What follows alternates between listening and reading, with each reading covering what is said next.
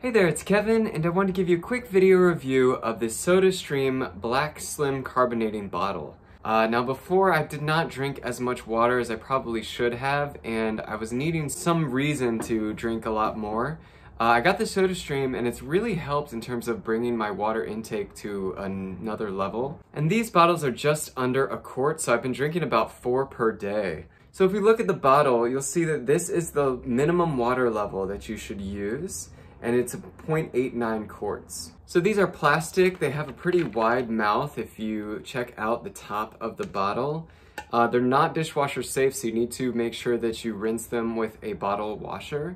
All right, so if we pour the water into the container, and there's a level that we should reach just to have enough in the bottle, right about there.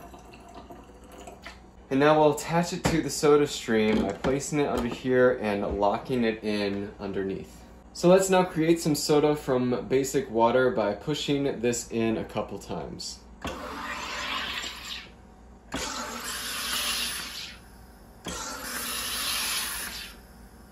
Alright, now once that's finished, we can then take this out, and as you can hear, it is now fizzy.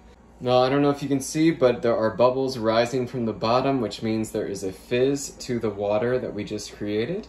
But like I mentioned, this SodaStream bottle came with 2 in the pack, and I've just been staying really hydrated and drinking enough water recently. So I hope you enjoyed the review, and I'll see you next time.